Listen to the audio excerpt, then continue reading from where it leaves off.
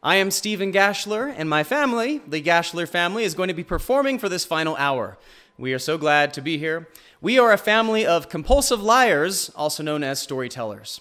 We are also playwrights and musicians and YouTubers and all sorts of fun stuff, but really we just like to tell lies. There's just something exhilarating about filling people's heads with all manner of nonsense and being praised for it. It's really kind of addicting. You should try it sometime.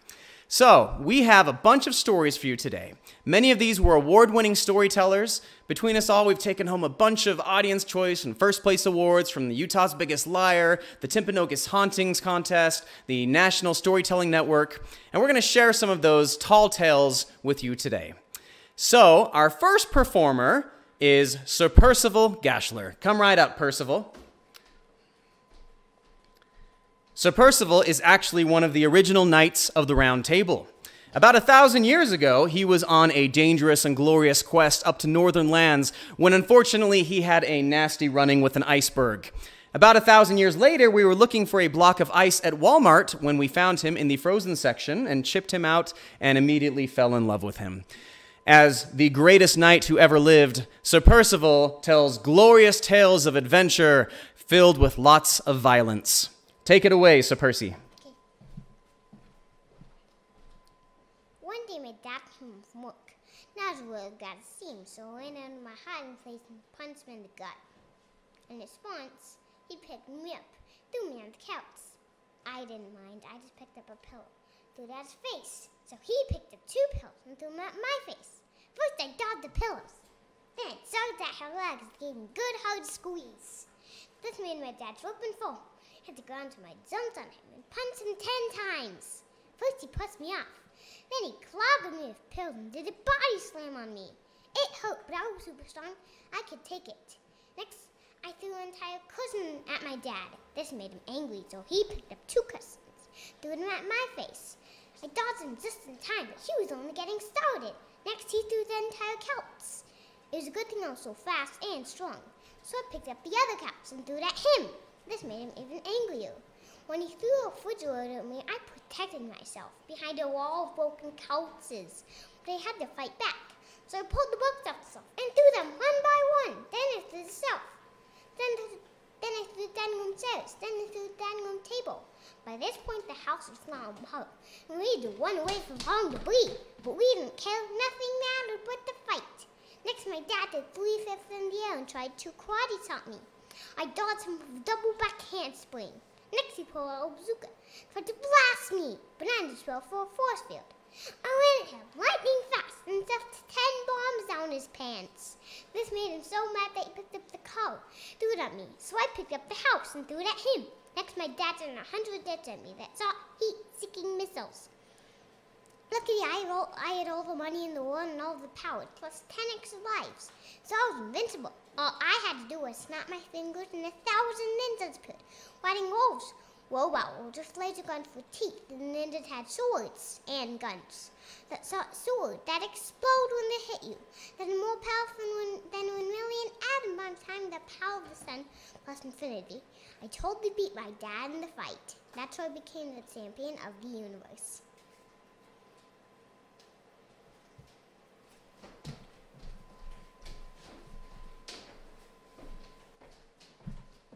All right, thank you, Sir Percival. I don't know how you translated, robot wolves with laser guns for teeth, but good job to our interpreter. Next up, we have my daughter, Aspen. Now, Aspen we discovered while going through Aspen Grove, and we noticed on the stumps of one of the aspen trees was a little green baby. We soon picked her up and adopted her, and appropriately named her Winifred. However, then we decided to call her Aspen, just as a nickname. Aspen, we believe, is actually a forest elf, which would explain her magical abilities, including a superhuman tendency in gymnastics, and as well as a larger-than-life propensity for telling great big lies. Come on up here, Aspen. Aspen's going to share 2 of her stories today with you.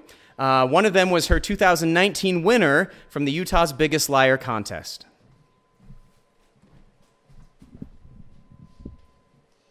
It was almost my little brother's birthday, and he only wanted one thing, to ride in a fire truck.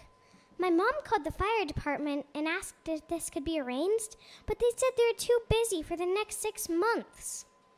So I suggested the family abandon all responsibilities, jump on a red-eye flight to Southern California, crash at a Hilton hotel, and spend a few $1,000s at Disneyland. My brother and I agreed this would be a suitable substitution for a fire truck, but even then my mom and dad said no. I couldn't bear to see my brother broken-hearted, so I took matters into my own hands. If we couldn't go to Disneyland, I would bring Disneyland here, to my backyard. So a couple days before his birthday, I started off with the most important attraction of any theme park, the haunted house. So I tied strings from the house to the fence, and then I hung garbage bags from the strings, and voila, a dark and creepy labyrinth. I didn't have any animatronics, so I had to settle for my sister Araya. Her job was to wear a ghost mask and chase the guests, shouting terrifying words such as boogity and rawr. I didn't have any guinea pigs to test on, so I had to settle for cats. Elliot, on one hand, seemed to find the haunted house entertaining. He even purred when the ghost pet him. Misty, on the other hand, totally freaked out, tore half of it all down with her claws. It was a good thing we were doing these tests, because it helped us define our policies. Rule number 1, no cats. So after I repaired the haunted house, I started off with another attraction that needs to be in any theme park. The roller coaster. Technically, it was a wheelbarrow. The track was made from leaning plywood against the shed. But then I realized the ugly truth. Pushing the wheelbarrow up the track was beyond human propulsion. So I built a giant slingshot out of 435 rubber bands. Building it was the easy part. The hard part was finding someone willing to test it. Neither my sister nor the cats were willing, and I certainly wasn't going to do it. Eventually, the neighbor boy, Walter, settled on it, but only for the high price of 10 otter pops. The good news is, when we let it go, it flew to the top. The bad news is, it kept on flying. Luckily, the crash landed in Walter's backyard, so his mom could take him straight to the ER. Rule number 2, each guest must sign a waiver and have catastrophic health insurance. For the third and crowning attraction, nothing would do but a classic merry-go-round. So, we brought out the washing machine on a dolly, and we also got a round card table. And we put it together so when you turn it on, it spins. And then I topped that off with a rocking horse, and that too was ready to be tested. This time, my friend Maddie helped me with it. So she settled on it, I turned it on, and boy did Maddie spin! Speaking of which, we're still looking for Maddie, so if any of you happen to see a blonde girl about yay high, please let me know. So all I have to do after that was wait.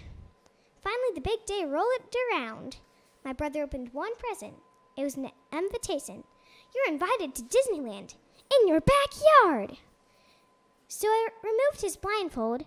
He took in the garbage bags, the wheelbarrow, the monstrosity of the washing machine, and I could tell it just wasn't living up to his promise of a personal theme park. Just wait till you try it, I said. But after he got lost in a maze of black plastic and landed on his head after a roller coaster incident, I could tell he was a little underwhelmed. The merry-go-round was my last chance to make his day. So, when he settled onto it, now with a seatbelt, I turned the washing machine to delicate, because I really didn't want to send another child into orbit. My poor brother span faster and faster and faster. The washing machine's lie! It was in no way delicate! He spun faster and faster and faster until eventually he flew up into the air and landed in a tree. Hang on, I yelled as he clung to a branch. I was so mad at myself. I'd given him the worst birthday ever. He never wanted a theme park in the first place. All he wanted was to ride in a fire truck. Then I called 911. A couple minutes later, I saw a big red fire truck pull up at our house. A fireman stepped out, pulled out a ladder, helped him down, and said, Looks like this kid's got roughed up pretty good. We better take him to the ER just to be safe. Oh, and he can ride with us. My brother stepped into the passenger side of the fire truck, looked at me and said, "Best birthday ever."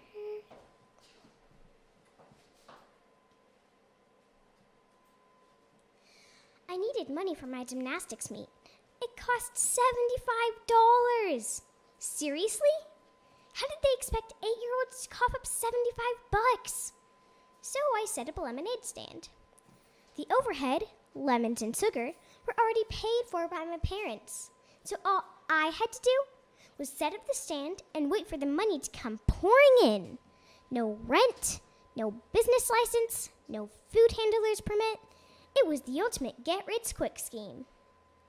As I sat there in the sun, knowing it was only a matter of time before thirsty stragglers with padded wallets came begging for my sweet sustenance,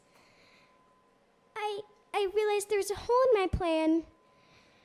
How was I going to manage all the money I was going to make? Should I work with an investment banker? Or should I store the money in a tightly secured pool so I could swim through it like Scrooge McDuck?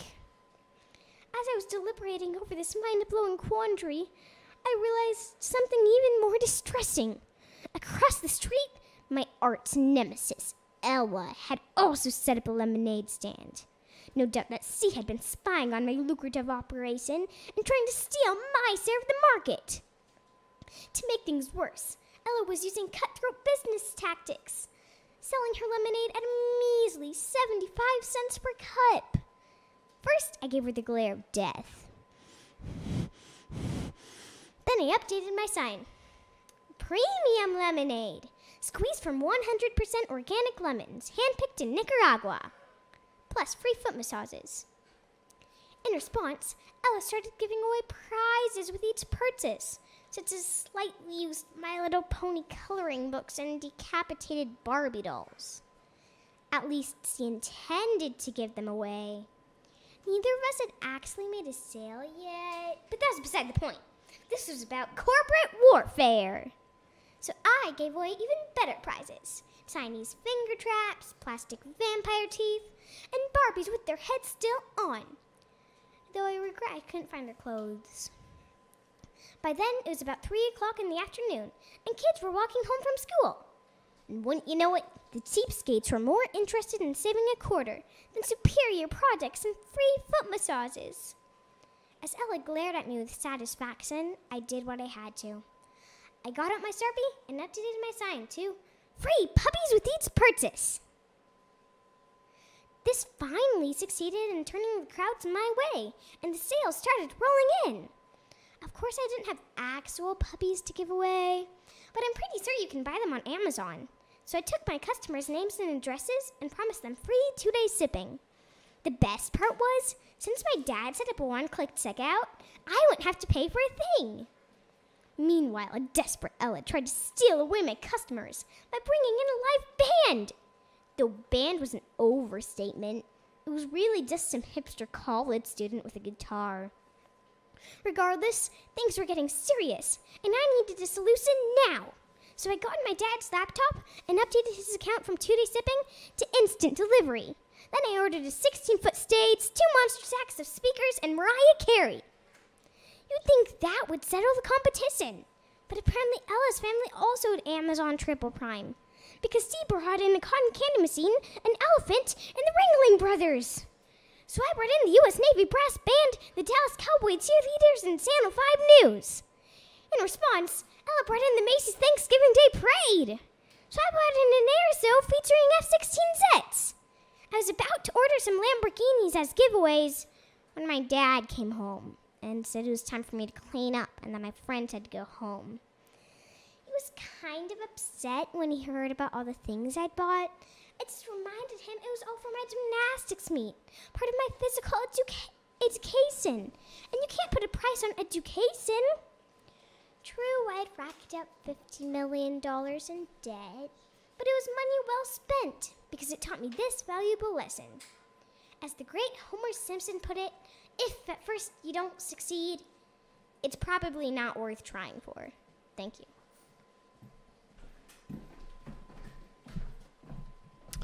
Thank you, Aspen.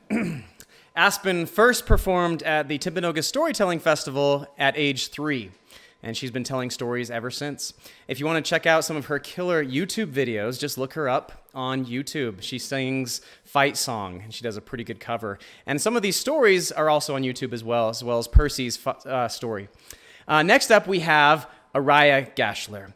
Now, Araya is actually Hebrew for lion. This is because we discovered Araya during an expedition in an African safari in Zimbabwe.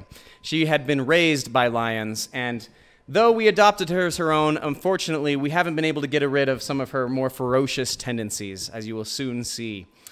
Araya Gashler will be telling 2 stories, one of them including a former winner from the Liars Contest. Take it away, Araya. When I was 6 years old, I thought cheetahs were the fastest animals. But my 4-year-old sister was right. It's actually peregrine falcons, which wouldn't be a big deal if we hadn't wagered $100,000. 5 years later, she was still reminding me of my debt. With honor at stake, I had to get a job, so I invested my meager savings into a snow cone stand. First, I tried selling to neighborhood kids.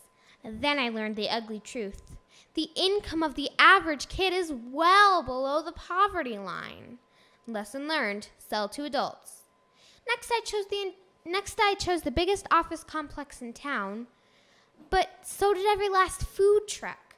Though I don't know why anyone would prefer Mongolian barbecue over hand-shaved ice with genuine red dye and 100% pure corn syrup. Lesson learned, avoid competition. Next, I chose the industrial side of town, but it seemed that fate was against me because as soon as I set up my stand, it started to snow. And nobody wants a snow cone in actual snow. Lesson learned, choose your environment wisely. With my very last dollar, I traveled to the hottest place I could think of, where there would be no kids and no competition. The middle of a desert. Mine was the only business in sight. In fact, it was the only human habitation in sight. While business was slow, I figured that as soon as a customer came my way, I could sell them a snow cone for a ridiculously jacked up price. If, for example, I charged $100,000, I would only need to make one sale. But hours and days went by and still no sign of business. The heat was starting to do me in. Fortunately, I had a snow cone stand. Unfortunately, I ate so many snow cones that I only had enough ingredients to make one more. At first, I thought it was another mirage, but as it got closer, there was no mistaking the sight of Arabian nomads on camels. The leader dismounted and approached me, one hand on his cutlass, the other stroking his beard. He asked, "How much for a snow cone?" I had been preparing for this moment. $100,000. Ha ha ha, funny girl. Now tell me, what is the real price? I already told you. I could see the way he was eyeing my tiger blood syrup. I'll give you 1 silver coin. You know very well that a snow cone out here is worth its weight in gold. Fine, 1 gold coin. I only have 1 snow cone left. I'm not about to give it away for a measly lump of gold. He stepped uncomfortably close. Okay, I make you another deal. You give me the snow cone, and I give you your life. You are a terrible haggler. I already have my life. He unsheathed his cutlass and pointed it at me. Does this change your mind? A bent scrap of metal? What do you take me for? He nodded to his men, and all of them unsheathed their cutlasses. I don't care if you give me every scrap of metal in the Sahara Desert. No dough, no snow. He just stared at me for a moment. Then he lunged at my cooler, trying to pry it open. I jumped on it and slapped him in the face. Stunned, he stepped backward. Then he turned to his men, and they huddled in a group. I could hear them making angry exchanges in a foreign language. When the leader came back, he was leading a camel. He pulled off a tarp, revealing chests overflowing with gold and silver. Give me the snow cone, and this is all yours. What good is all that out here? I'd rather keep my snow cone. He pounded his fist onto my table, and I confessed that I may have jumped a bit. What do you want? He demanded. I count 6 camels loaded with treasure. Throw in 2 more, and the snow cone is yours. He didn't hesitate to shake my hand. Deal. I served him up with the rest of the melting snow and slathered it with syrup. He downed the whole thing in 3 bites. Wiping his mouth, he said, "That was the best trade I've ever made." You are telling me.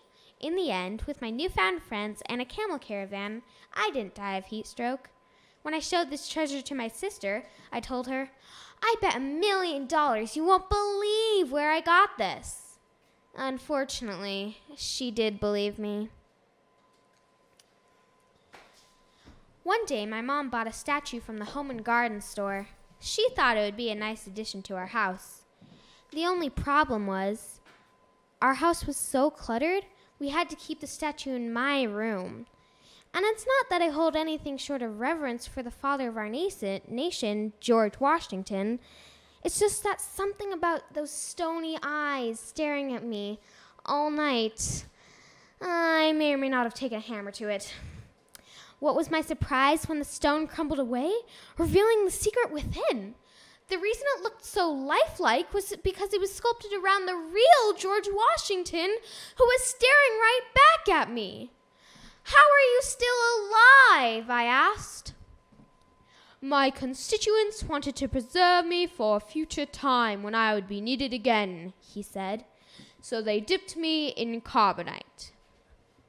Oh, I think that happened to Han Solo, too. Tell me, what is the national crisis that calls for my generalship? Have the British returned? No. Are we at war with France? No. Surely there must be some dire reason to awake me from centuries of slumber. I'm sorry, it was an accident. Would you like a Twinkie? What's it made of? I didn't know, so I read the ingredients on the box. Enriched wheat flour, sugar, corn syrup, high fructose corn syrup, partially hydrogenated soybean oil, sodium acid pyrophosphate. George bared his wooden teeth. Americans eat this garbage? All the time. What have we become, a nation of sugar addicts? I didn't know how to answer that, so we asked Google and learned that 2/3 of Americans are overweight, 1/3 are obese. Diet-induced maladies, including heart disease, diabetes, osteoporosis, are at all-time highs. I see why I've returned, George said. I must lead the war against bad eating habits. Are you with me? I was. The war was really fun. First, we went to the music store and bought a snare drum and bell. I played the drums while George rang the bell, shouting, "Eat your vegetables!" We handed out flyers listing the harmful ingredients in junk food, though not many people were interested. As George became more determined, we picked up some carrots and cucumbers from the grocery store and stuffed them into people's mailboxes. Some people got mad, so we had to run from house to house. But the most exciting part was when we snuck into the Hostess factory and replaced all of the cream filling with asparagus bits. That's when things got ugly. A police officer saw us running from the scene because neither of us knew how to drive a car, and we were put in jail. Still, George kept his head high. All night long, he told me stories of fighting at Valley Forge and crossing the Delaware. He was proud of me for serving my country, and I felt really good. The next day, we were put in front of a judge. He didn't know what to do because I was a minor and George was George Washington. So he decided to let us off the hook if George renounced his terrorist allegiances by eating a Twinkie. Don't do it, George, I cried. George fought an inner battle, but in the end he took a bite of the Twinkie, saying, "A Twinkie is a sometimes food." After all that adventure, we decided America wasn't ready for the return of George Washington, so we went to a carbonite specialist who preserved the father of our nation for another 200 years. But before George sank into the lone, steamy pit, he he looked up at me and said, "Remember to keep alive that celestial fire inside of you called conscience." Okay, I said. Shortly thereafter, my mom returned him to the home and garden store. It was hard to say goodbye. Some might call our war a failure, but as for this American, before I indulge in high fructose corn syrup and partially hydrogenated soybean oil, I think of George and listen to my conscience. Because I really don't want to end up with wooden teeth.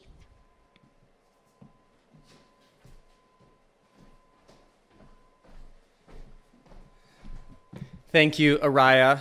And good job, our interpreter, Dale. I don't know how he translated carbonite and sodium acid pyrophosphate into ASL. These people are amazing. All right. Unfortunately, I am your last entertainer, so you're stuck with me for the rest of the hour.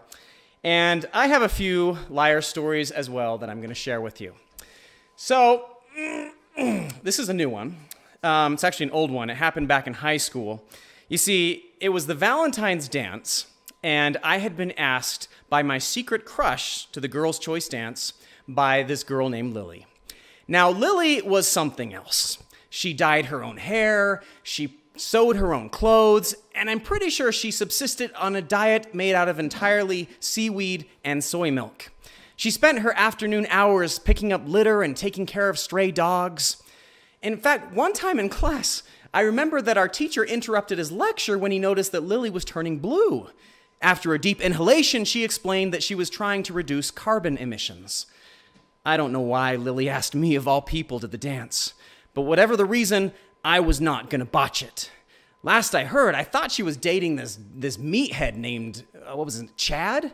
Yeah, but this was my chance. So I went to the local store where I was going to buy a suit, because this was a formal dance. And when I shopped around, I saw this amazing deal on wool suits. Then I remembered, however, that according to Lily, wool was created through animal exploitation. And all the other suits had polyester in them, which, according to Lily, was poisoning the oceans.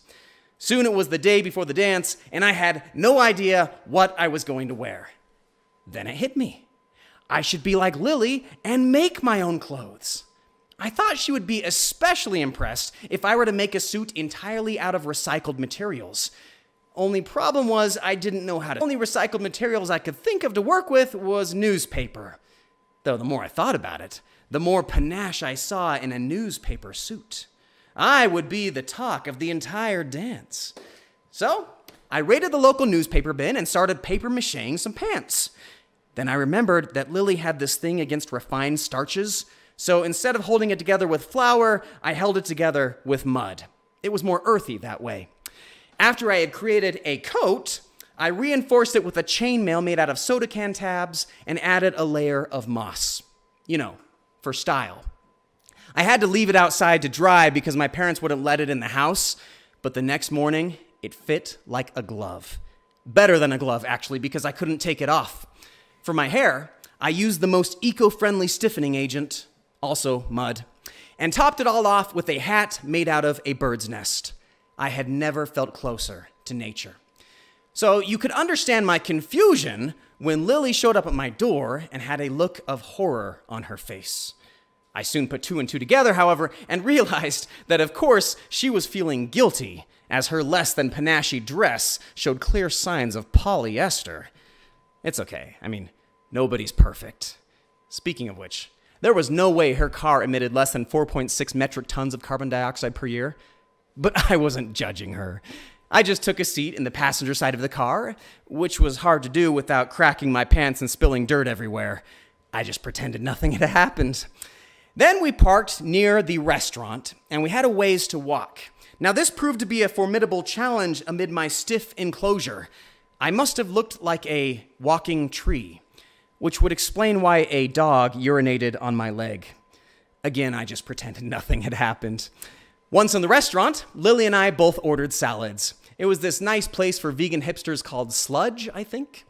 Anyway, I was enraptured by the sound of her voice. I just watched her as she talked about her initiatives to save the monkeys in Asia, though it was hard to concentrate because I had this uncomfortable feeling that little things were crawling in my body, you know? That was when I realized I had an ant infestation. Ants were crawling up my neck and out of my collar onto the table. I would have just ignored them had not Lily noticed them and screamed. "What?" I said. "Oh my goodness! What kind of establishment is this?" When the waiter came, I complained about the ants, and we were moved to another table. Of course, that didn't solve the problem of the ants, though I was able to conveniently cover them up with some well-placed napkins for a while. Eventually, to destroy the unruly evidence, I had to eat the ants. Then I felt guilty, however, so I coughed them back up. Lily asked, "Are you okay?" I think I'm ready to go to the dance." Poor Lily must have thought I was sick, which would explain why she kept her distance from me at the dance. That, or maybe she wasn't used to all the attention. You see, true to my prediction, no one could keep their eyes off me. I felt it was my duty to entertain them, so I performed the robot, a stiff 1950s robot. During the slow dance, either Lily felt duty-bound to dance with me, or she could no longer resist my charm. I'll let you decide which. As she got closer, she started sniffing and she said, "What's that smell?" "Pine sap," I said, "a all-natural cologne." Then I took her hand. I reached around her shoulder blade and pulled her in close. That was when a squirrel scurried out of my collar and jumped into her hair. Screaming, she stumbled out of the way as the squirrel clawed her, hanging on for dear life. Then together they crashed into the refreshments table, knocking over the punch bowl and sending eclairs everywhere. As every head turned in my direction, I shouted, "All right, who brought the squirrel?" Thankfully, Lily laughed the whole thing away. She even licked some cream off her face as she tried to get up to her feet. Then I realized that I was not being a gentleman. "Wait!" I shouted, running toward her. She reached out a hand to me, which I had to push out of the way in order to point at her face. "That cream is not vegan!" After a silence that befell the entire room, it so happened that Lily's ex-boyfriend, Chad, helped her up to her feet and said, "Some of us are going to go to the steakhouse to pick up some grub. You want to ditch this weirdo and come?" "I'm yours," said Lily, and they walked away together. I don't know what her problem was, but I decided it was for the best because, after all, dancing creates unnecessary carbon emissions.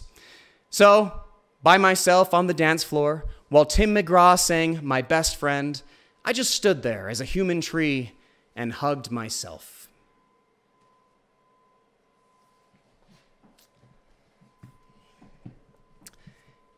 This other time, we were low on milk, and it was my turn to go shopping.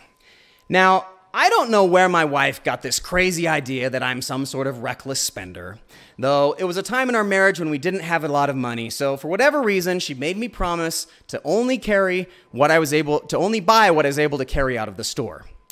So, I went to the grocery store, I walked straight to the dairy section, picked up a gallon of milk, and returned to the cashier.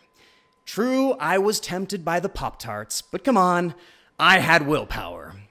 The cashier asked if I wanted to donate $5 to help the monkeys in Asia. I did not want to help the monkeys in Asia. She asked if I would help reduce waste and save the planet by choosing not to put my milk in a bag. Truthfully, I was feeling guilty about the monkeys, so I said yes. And that was that.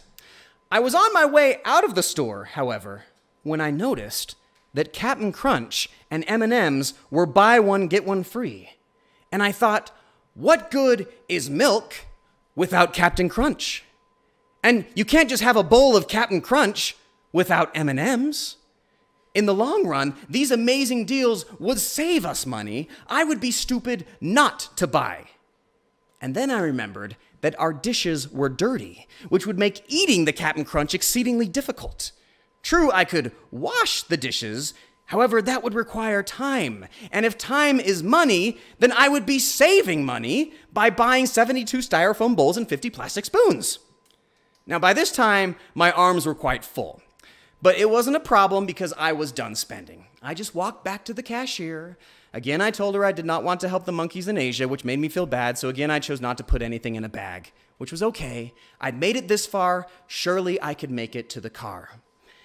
And I would have gone to the car had not the manager announced over the PA that all baked goods were 50% off. Now, I know you, like my wife, are thinking I have some sort of spending problem, but if I didn't buy the bagels, they would go to waste.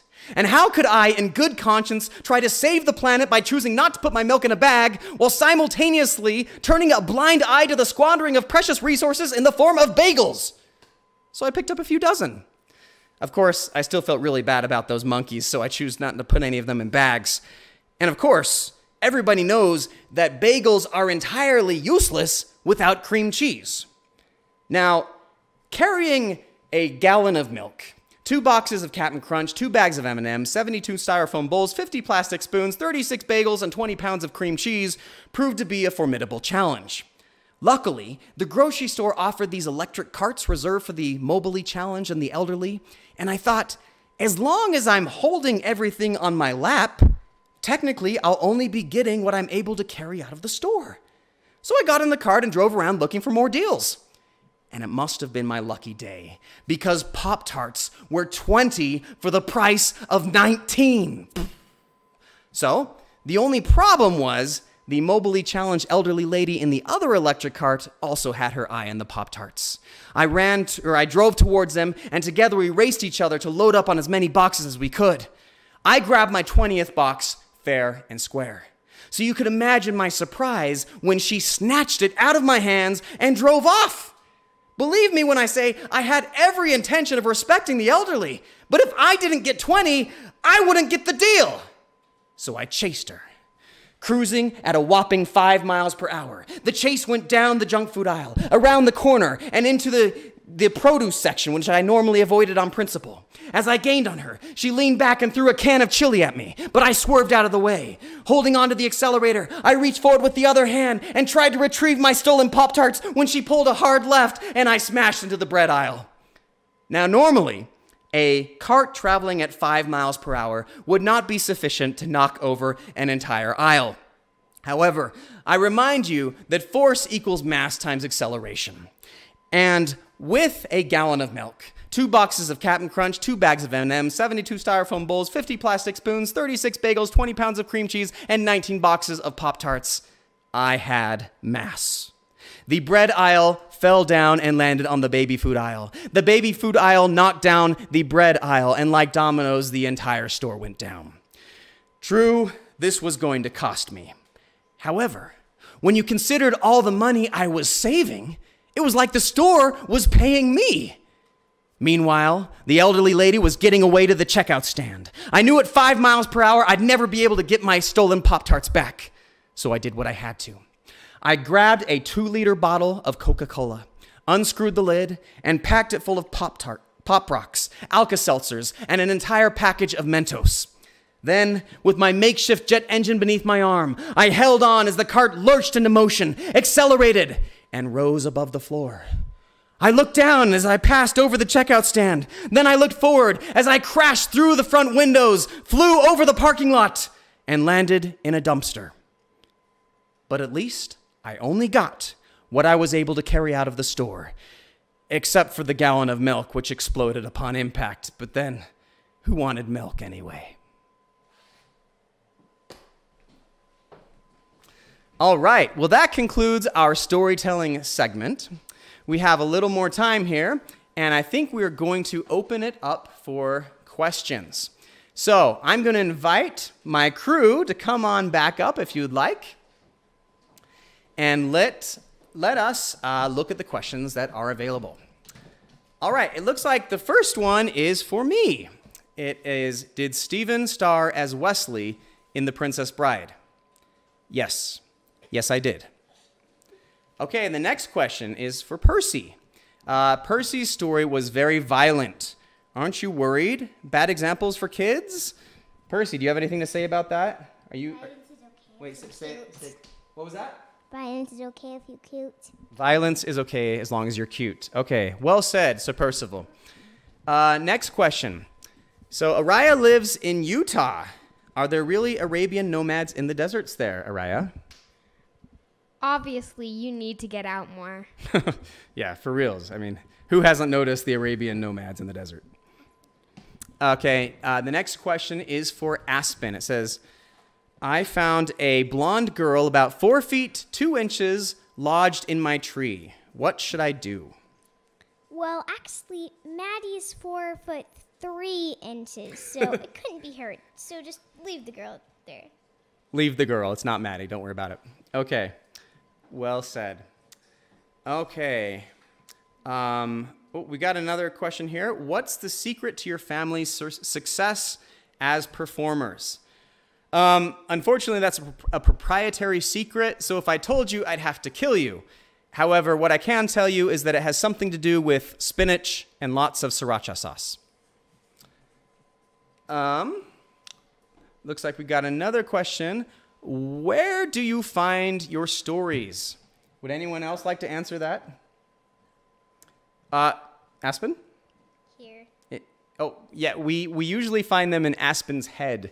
Ever since she had that lobotomy, we've just been able to, there's actually a hinge back here. We just kind of open it up sometimes and find them in there. They're actually a little bit gross and unfiltered sometimes, so it does take some workshopping for sure. A more serious answer. Our idea generation usually goes like this. The contest is happening in a week. Time to make up a story. So let's have some random ideas. And I'll throw out a random idea. And I'll say something like selling snow cones. And then I'll say to Araya, say something completely opposite to snow cones. And what would you say? She'll say Bedouins, Arabian nomads, or the desert. So we combine those two ideas, and we're like, okay, comedy is an opposite, so selling snow cones in the wackiest place on earth. There you have. Good formula for an interesting story. How does the family prepare together? Well, as I mentioned, that we have kind of brainstorming sessions together. I then typically take the ideas that we've sort of generated and try to outline them into more of a story. And then sometimes I record myself, especially when they were younger and they needed help memorizing. And it was just an easy way for them to learn it, especially when they didn't know how to read yet, though they all read now. And that would help them just learn all the words. But then we'd always bounce it off them, and they would add their own personalities to it. And we would workshop it with friends and families, and it's just what we do. How do you work with 4 to 5-year-olds in storytelling? Well, I'll say it. Go ahead, Aspen. Mainly you have to bribe them. You have to bribe them? Did we ever bribe you as a 4-year-old? Nope. Oh, we sure did, Aspen. We bribed you with all sorts of things, usually in the form of calories, I think, but probably also in tangible things like toys. Yeah, it's not easy. How often do you practice? Well, usually when we get the invitation to do these things, we hold off writing our stories till 2 months. And in the final month, we're freaking out. So finally we start brainstorming. And then they keep bugging us about it, and they make us practice. Well, after we know our stories, we record them, and then we wait another 2 weeks. And then after that, we're in mode last minute panic, and we practice every day after that. So, Thank you for flaunting our dirty laundry, Aspen. Go ahead, Araya. Well, the thing is, we learn the stories. We practice about every other day until the final week. Then we practice twice a day. So yeah. We're doing better at not putting it off. We don't always procrastinate. Next one. What other types of stories do you love? Who wants to answer that one? it depends who you're asking in this family. Well, she's asking any of us. American history stories. Araya is a war buff. She loves to read about war history. That's correct. You should see her at our house. Percy, what kind of stories do you like? No, none. He doesn't like stories. We dragged him into this against his will. Is that the case? Okay. As I said, it's bribery. We also love ghost stories. That's something that didn't really come natural to us a few years ago, but then we got involved in the Timpanogos Hauntings contest and won it a few times, and we just had a lot of fun being spooky and creepy and kind of evil, as well as funny and silly. Besides your parents, who inspires you to tell and why? Okay, I think you guys got to answer that one.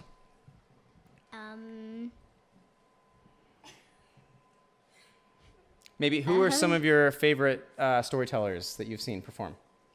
Sam Payne. Sam Payne. Bill Up. Bill Lapp. Percy, do you have one? No. Okay. I'm going to say Donald Davis, Bill Harley, all the good ones. Oh, here comes another one. How did ghost stories become comfortable? How did ghost stories become comfortable? Well, You answer. okay, I'll answer that one. They want to compete with the ghost stories, but they're all too young, so I'm the only one who's really done it with my wife, Teresa, sometimes.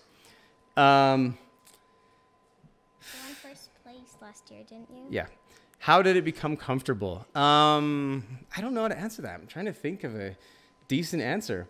I think fundamentally there's really not much of a difference because comedy is not actually about being silly. It's really about being stoic. And so really the main difference is simply the story you're telling. It's just the subject matter. Whereas the way you deliver it is really going to be pretty much fundamentally the same. Comedy and drama. A lot of people are surprised when somebody like Jim Carrey, who's known for his comedy, can do really well in a drama. But from his point of view, there's really not much difference. You know, his job is to be deadpan in delivering his lines, and it's the script that's going to make the difference. If it's like ironic and over the top, then it's going to be a comedy. But if it's, if there's foreboding and suspense, and if it's a serious script, then it's going to be a drama. So, Dad, there's another one. okay, next one. What makes a strong story? Well, basically, comedy and opposites. Think about two things that are exactly the opposite. Mass it together, make a cool storyline with a plot, and with characters, an exciting incident, and pretty much it. That's pretty much it. That was some excellent dramatic formula, Aspen. Well done. We do talk about that one a lot in our house, that comedy is an opposites. And so often all we're doing is we're trying to be really ironic, trying to juxtapose things that you would never juxtapose in real life. And the unforeseen nature of that causes a diaphragmal spasm and makes you laugh. And so, that's how we do comedy. But with the Tall Tales in particular, the formula also has a lot to do with starting out in the realm of the believable and escalating gradually into the fantastic. So in the beginning, it can't be too subtle, and in the end, it can't be too outrageous. In fact, you want to really play up and play down both of those as much as possible. One of the mistakes we've seen a lot that people do when they're making tall tales is they're actually not telling tall tales, they're telling fantasies. Very early on, they'll jump from the believable to the completely unbelievable, and so it fails to really capture the disbelief or suspend the disbelief of the audience. So it's all about the subtlety. Do you have something you want to say, Ray? Were you the funny kid at school? Who could they be referring to? You. Oh, yes, I was. Definitely a class clown. I decided very early that being a clown was my calling in life. And as far as other types of stories, alluding back to the previous question, when it comes to a ghost story, it's very much a similar formula. You're doing a crescendo, so you want to start off in the believable, and then instead of ironic and outrageous, you're almost doing the same thing, but you're including suspense, and it's a little more serious and scary. Somebody's in a position where they're going to get hurt. There's usually something ambiguous, and you don't know what it is, and that creates suspense. But again, you're following that crescendo pattern from the realm of the normal to however big you can possibly make it. Tell of the craziest storytelling performance. Anyone want to take that one? Does puppets count? We do puppetry. We do children and we do animals, all the things you're not supposed to do. Yeah, like 2 years ago, if it does. We were doing puppets for the Timpanogah Storytelling Festival. And so it was all going well. I never realized it, but I was backstage working with it. But I heard stories of this boy here running across the stage, twirling around, Yeah. twirling and jumping around. Yeah, for one of our Doing puppet shows, somersaults. we made Percy, when he was only 4 years old, the narrator on purpose, because we wanted him to pull things out of nowhere, and he sure did. It was a great improv experience, but we had a lot of fun. I think, as another answer to that question, there's been a number of times we're performing as puppeteers, and everything that's gone wrong could go wrong. One time we were doing Pinocchio, and not only did the stage fall apart, but Pinocchio's head fell off right before he escaped from the whale. That was pretty bad. Luckily, the fairy hadn't come yet, so she could set him straight. Another time we were at the Tim Fest, and I think our puppet stage collapsed. It's like storytelling. I was actually doing a play. I was playing Sir Percival Blakeney in the Scarlet Pimpernel at the Sierra Shell, and if you've been there, this is a huge amphitheater. It could easily fit probably a few thousand people. And I was singing the song about fashion, about the pants and the cravats of the era and how important it is. And during this time, the costumer had never actually fitted my pants. And so I go out there in front of thousands of people and find my pants falling down, and I didn't have any belt. And so I had to dance this whole number while holding up my pants. And then I had this huge scene that followed, and my hand was permanently glued to my side the whole time. It was the worst feeling. I've had the worst luck with pants. It seems like wherever I go, I rip my pants, especially when I'm performing in public. All right. Okay, next question. How do you suggest getting started with storytelling? You just start, and you jump into it, and you, I really can't think of anything else. My first performance was when I was like 3 or 4. I can't even remember, so that's all my advice. Last minute panic. Yeah, wait until you're like a month before you haven't started with it. No, week. Yeah, week, because you have to be in the right mood, and that mood is last minute panic. Okay, we've said a lot about the merits of procrastination. Again, we're trying to move away from that in life. But what I will say on that, though, is the power of a deadline. There are lots of contests, and we love the contests. We think they're fun, you know. And for years, we didn't win anything. And since then, we've won a lot of things. But, you know, you got to just stick with it. And you got to learn from the people who are better than you and figure out what they're doing right, figure out what the winning story always has. And then there's just nothing like a power of a deadline to force you to write and craft and improve and perform. And then you get the feedback of the audience, and it's so energizing, and it becomes really addicting. So that's what I recommend. Find a contest and be a part of it. All right, what other projects are your family involved in? As I said, we do puppets a lot for the previous 2 years of TimpFest. We do the contest a lot, and that's how we get free tickets most of the time. We never buy our tickets. We have a YouTube channel. Yeah. We make videos a lot. Yeah, check out our YouTube channel. We've put out a whole bunch of stuff. We do music videos and kind of fantasy-inspired short films. One of our videos had over 12 million views. Our upcoming one we're going to do this summer is a Mario-inspired adventure. It's going to be one where Bowser becomes the hero, and he has to do some parkour skills. A couple years ago, we were all taking gymnastics together, and as part of our recital, we all wanted to show off our parkour and gymnastics skills, and so we made that video that went viral, and so that was a lot of fun, and that kind of launched our YouTube career, I guess. We also put on plays. We put on a musical about Vikings last year, and we're doing another one this year. It's a Halloween musical. It's called Take My Death Away, and my wife Teresa and I wrote it, and we'll probably all play in it because it's a lot of fun. And that's going to be the Angelus Theater in Spanish Fork in October. So we hope you'll join us. Okay, last question. What are your storytelling plans for the future? Probably doing more plays and musicals, and I don't know. Well, we don't You got to know. get close to the mic. We We don't know. We just plan it when we hear an event coming up or something. Okay, well, I know. I mean, we love Utah, but we kind of want to move on to other things. So we're hoping to be part of national storytelling festivals and do some touring. I've done a little of that in the past. You know, I've done some touring in California, won an award at the National Storytelling Network in Arizona. But we definitely want to up the game and take it more seriously. And we have a lot that we want to do in the realm of musical theater and filmmaking as well, as I mentioned.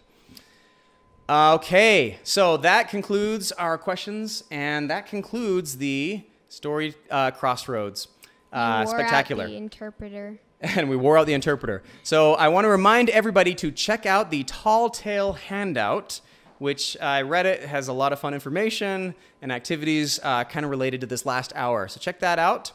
And we want to thank everybody who has worked so hard to put on this amazing festival. For everybody who tuned in and has been watching it, thank you. Again, this has been the Story Crossroads Spectacular.